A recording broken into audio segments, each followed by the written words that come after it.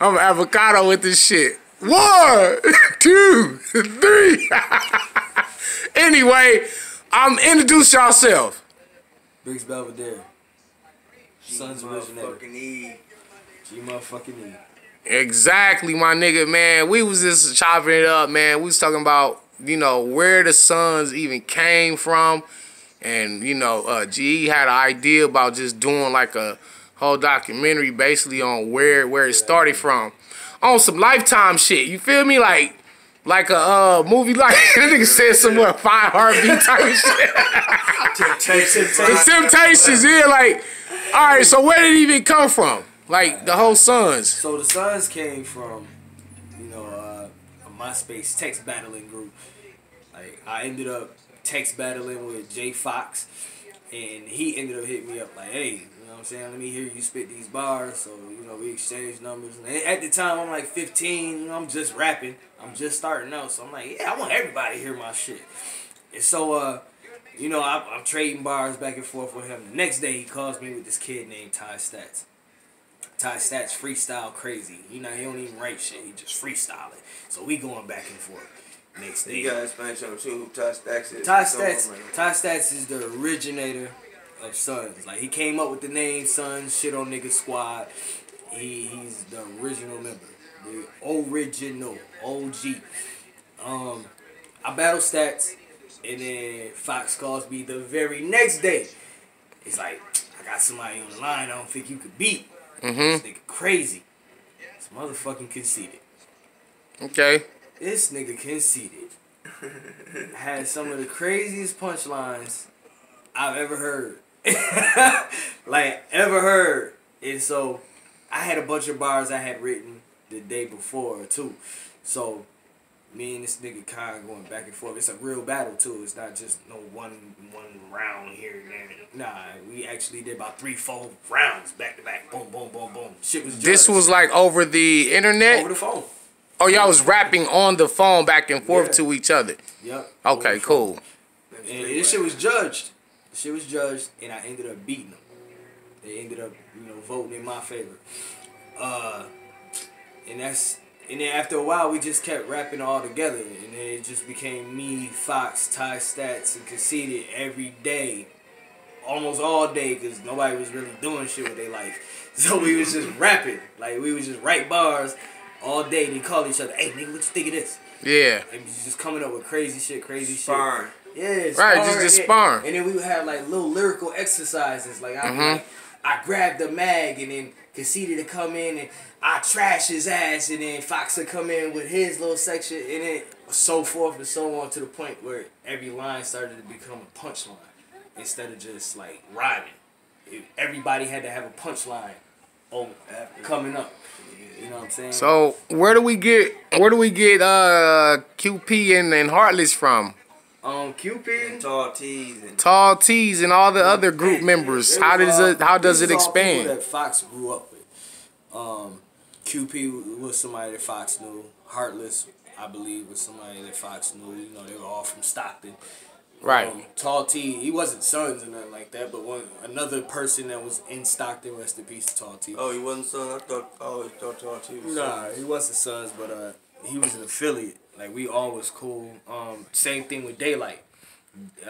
Daylight was almost a S.O.N.S member. Because we used to spar with Daylight way back in the, and I'm talking about, like, this was 2006, 2007. Like, that's I'm young dope. as fuck. That's dope as fuck. Old ass niggas. To me, they were some old ass niggas because they was in their 20s and shit. But yeah, all of us used to just rap together, man. Me and Daylight actually had we had like a little, I wouldn't call it a beef, but we were real competitive with each other. Like, we actually sent out diss tracks to each other, like recorded diss tracks. And I whooped Daylight ass, by the way. You had to pull out some old joints, man. Right. It's somewhere around here. They somewhere. I don't know. Shit, they somewhere. It's somewhere in the laptop that's probably broken. I gotta get it fixed or some shit like that. Word it's the probably fuck in the email somewhere. You know what I'm saying? The hidden tapes. Yeah, for real. Like, I actually recorded some shit. He actually had some shit for me. And then, you know what I'm saying? I think I put out another one. He was like, you're not worth my time. Or some shit like that. It's like, you're not ready for my lyrical prowess. Hey man, talk to me about AB Hoggish and Cocky and some of the other unsung. Man, I don't know. So were like Hoggish and Cocky, were they part of the Suns or were they just weren't part of the affiliated? Suns. And what was it like? Was it like a group, a team, or? Suns was a team. Like we was brothers. We was a brotherhood. So what made y'all kind of like come to the agreement that y'all was gonna be a team? Shit, we was already that. It just, the universe made it that. We didn't know we was gonna bond together like we did doing the bars. Okay. And then this shit just ended up happening to the point where the niggas was talking to each other every day. So was y'all having like competitive What? battles? Yeah. What? At the time, like with other people, or was With it just like y'all just sparring over the phone? It was us against Daylight's people. It was Daylight had his niggas. He had his nigga AV. This is how I found out about Disaster. They used to do the pits. Facts. And then Disaster didn't hop on the phone battles, but all the other niggas from the pits did. So Daylight would have all them niggas hop on the line. It'd be a whole bunch of us on the fucking man. line. That's dope as so we just fuck. rapping. All of us rapping. And I always remember I was always the youngest one in that motherfucker, but I be trying to like always have some shit. So niggas be like, damn, that little nigga be snapping. Like, and that's how I really became what they call it, the Voca bully. Voca was like a little app or some shit where you could record your raps. So we used to record our raps and then send them like on the MySpace or some shit like that. Upload it. So the niggas start calling me their bully because I used to always be on these niggas' necks. Like I used to have something for everybody at every moment. Like I'm 15, 16, I ain't working, I ain't doing shit, nigga. I ain't doing nothing but rapping. So that little era had passed, and Fox was like, I'm gonna start the Jungle. So he ended up starting the Jungle, and his project was Conceited. His project was to build Conceited to be superstar. Like Was Conceited the coldest rapper out of the Suns? Was he the best bar spitter? Who had the best punchlines out of the Suns? I always felt like Stats punchlines was the craziest. Like this is before Heartless came around. This is before QP. So I thought Stats was the craziest, and I thought Stats was the craziest because he was freestyling. He was freestyling shit. That was crazy to me. Like, oh nigga, I can't believe he just started that shit. Any battles online? Nah, I think he did. I think he did the Let's Beef. Like that's where we took over a whole fucking site. Like at one time, we just all said, "Fuck it, we gonna join this site." This is before Grind Time, any of that shit. Jumped on letsbeef.com. I remember letsbeef.com. Nigga, we went crazy on there. Like niggas was winning all their battles. I think I lost one battle. I think I lost one. This nigga Khan was undefeated. Nigga, he was only doing the fucking microphone battles. I was doing text battles and shit. Yeah, we fucking took over that shit. Like, that became our playground. We would go in there and practice on them niggas. And then, you know what I'm saying? Damn, man. Amongst each other, we would just keep rapping to each other, still doing the lyrical exercises. Big Draco talking about he's the first nigga on the internet. You know what I'm saying? All these niggas talking about punchliners and shit.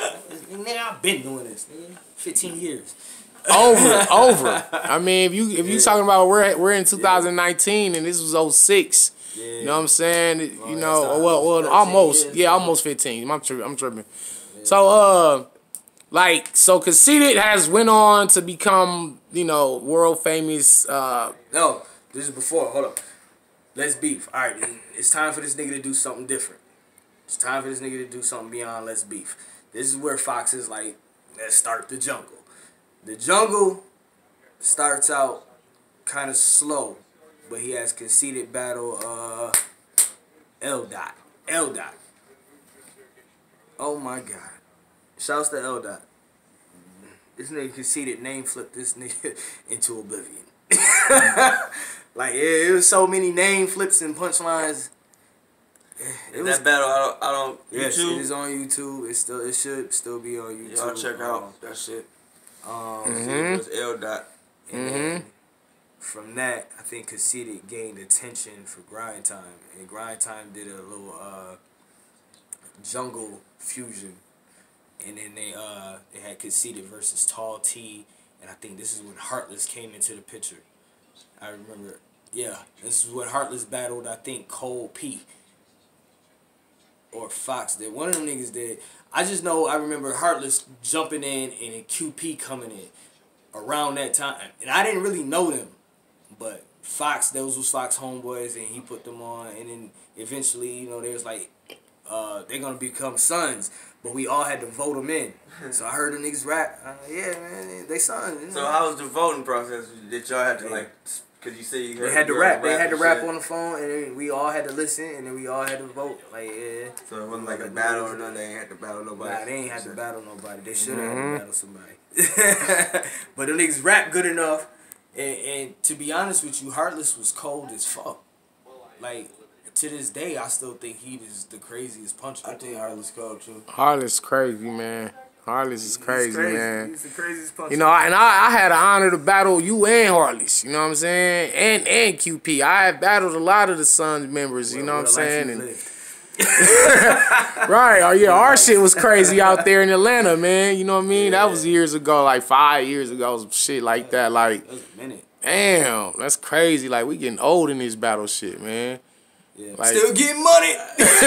we still get paid to do this shit, man. Nah, but yeah, they did that event, and then the next event Khan did I think it was Grizzlemania for Grind Time, where he battled Ilmac. That's when that nigga became a superstar. So how long more before like the jungle was Grind Time going on? Like how solidified was Grind Time when the jungle when Grind Time first started like Grind Time was already solidified. We Conceited was our gateway in. He was the one that changed up the format. Like I remember Grind Time was all a bunch of mom jokes and fart jokes and gay jokes and shit like that. And Conceited came in like, I gripped the blicky. That nigga kind of changed the way niggas punch too, cause it was like he changed. Like a lot of niggas' style came after that. Like it was patterned after what the blicky, the swammy, all them type of words he was using and shit. Niggas was not rapping like that. Even to this day, I still niggas. I see the nigga battled the nigga battled Cortez. Nigga Conceited battled Cortez. He battled Ilmac. Good. But I know the Ilmac battle was the one that made that nigga. Niggas was like, yo. Yeah, cause Ilmac was probably one of them niggas on Grind Time. He was one of them niggas, and they wasn't expecting some new nigga Conceited to just come in there. That man flipped that nigga's name crazy. That nigga had so many ill flips, so many Mac flips, so many man. It was crazy. It was crazy. And I remember being so proud. I think I was just turning 17, 18. And I seen that battle. I said, yo, this nigga's a star. Damn. Next thing I know, he went from Ilmac, and then it was Arsenal. I said Arsenal, and these are niggas I was watching. These are niggas I was watching on YouTube. I'm like, you finna battle Arsenal? I didn't even think that shit was possible. Like you went top tier fast as a bitch. Yeah, right. Niggas wasn't even saying. But that's when the top game tier was and wide shit like open though. Then yeah. So it wasn't really the Arsenal wasn't the Arsenal that motherfucker was anticipating of. Niggas knew him. And it was more wide open, more competitive. So it was more like I ain't no diva. I rap and I kill this nigga. Yeah. Right. You can't beat me no matter who. Oh, this motherfucker say he can beat me. Well, let's say he try that this nice. shit. Let's see. Right. Straight to it. That's to how it. this shit was. Damn, I missed that era.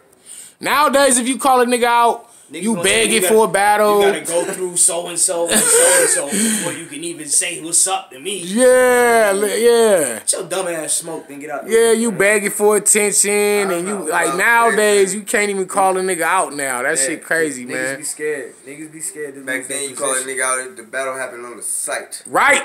Yeah. Right. We used to not rap. Yo, we used to word. Well, let's do it right here. Right now. Right now. That time is like. It's almost like that time is a mythical time now. You know what I'm saying? I remember in high school, we'll skip class. Right. Nigga, meet me in the lunchroom. Meet me in the hallway. What's bad right now? We at it. And we giving the word out. Yeah, battle. Bro, right. You see now though, it ain't so many battles happening in the parking lot at events no more. Cause back then you saw that shit to a nigga outside. Oh, I'm ready right now.